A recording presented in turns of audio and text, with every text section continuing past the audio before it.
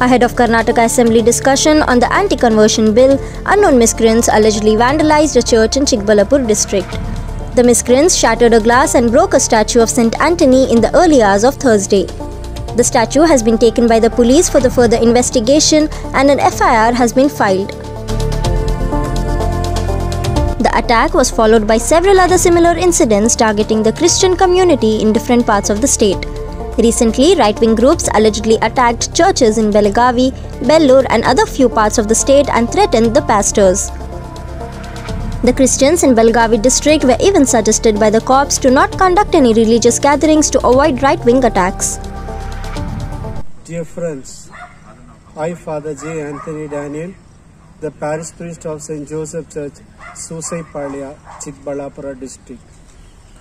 I am very saddened to inform you that this morning, some unidentified person have broken the statue of St. Anthony. It's a small grotto which was erected some 40 years ago. The intention of the people was, there were many accidents that took place, and in the night the boys and families who come across from Chikkaballapur to Susaipalia had been crossing lot of difficulties. But the intention of keeping the statue was, by the intercession of St. Anthony, the evil powers will be demolished. People had lot of faith, and every Tuesday lot of devotees from Bangalore and around Chikkaballapur and Susaipalia used to go and pray there.